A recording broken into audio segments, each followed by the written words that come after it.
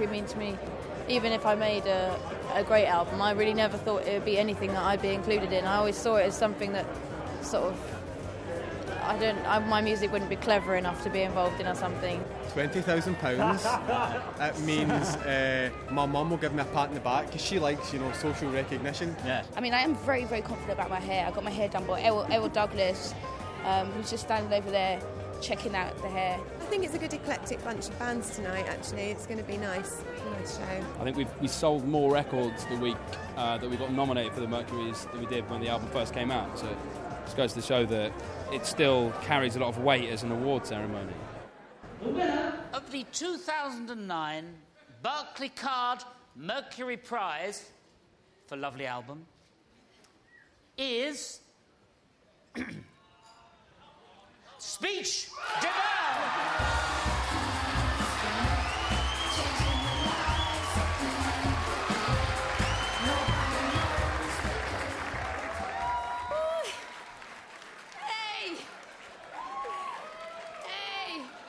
Thank you to the panelists for picking the album.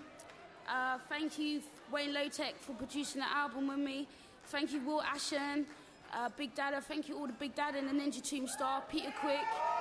Speech, congratulations.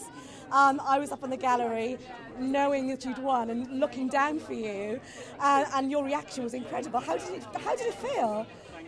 You looked very shocked. It was surreal. I mean, like, the shouts and screams of my people brought me right back to reality fast.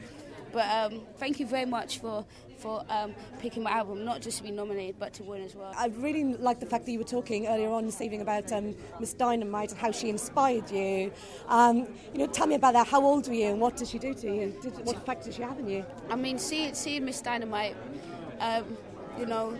it's so cliche, but she looked like me. She sounded like me. She's from the same place I am. Maybe I can do exactly what she's just done. As cliche as it is, that's the honest truth. But your record is a record that, a lot of people have been talking about since it was released, the way it combines different influences, and it's a very different kind of rap album. It kind of sets almost a new template for rap. Did you have that in mind when you were making it, and are you pleased that it's won it for that reason, possibly? Yeah, definitely. I mean, I'm so glad that when I walked into my label and said, I want to do a hip-hop version of Tracy Chapman, they didn't run in the opposite direction. Do you know what I mean? Because just to look at the paper and words, it looks ludicrous. In England, and you're a rapper from South London, you want to do what? But I'm so glad that they said, OK, let's give it a try. Well, congratulations. I bet you need a glass of 3 of champagne now, and I'll join you later in the dance floor. All right, I'll see you there. I bought the album after she was nominated, and I think it's really interesting. She's doing something that no one else is doing. Well, I wanted Florence or Bat for Lashes to win, but they're all good, so... Commiserations, obviously, but you seemed absolutely delighted to be nominated. There's no commiserations needed, no. It's just magical to be here. Just couldn't have been better. For a jazz group to get this sort of attention is amazing. And to be part of this, it was great.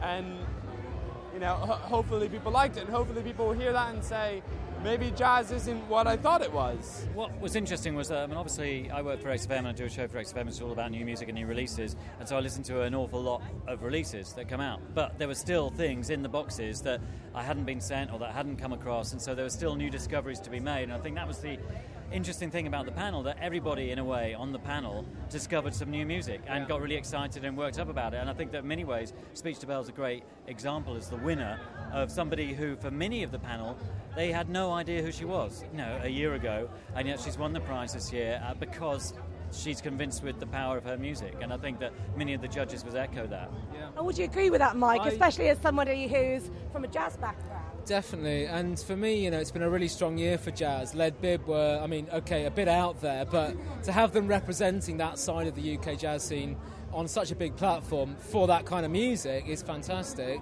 The Invisible are, again, a brilliant live band, very intricate band that, again, maybe most people might not have heard of them prior to this. So, again, it's great they got an opportunity. But Speech Debelle kind of brought that together in a slightly more accessible way, and I think also her narrative and her stories and her passion, you know, really connected with a lot of the judges. So, and it was a very close year. It's a horrendous year, really. Last year was a lot easier. From my perspective, I felt the Elbow album was a clear winner, but this year it was very close, and obviously everyone's a winner for taking part, right? But of course, and it is a cliche, but everybody tonight was obviously very touched to be nominated. Yes. You can hear how hoarse I am at the moment. I'm generally quite hoarse, but now about to lose my voice and need some water. But we're going to go and enjoy the rest of the night, and congratulations, Speech Debelle.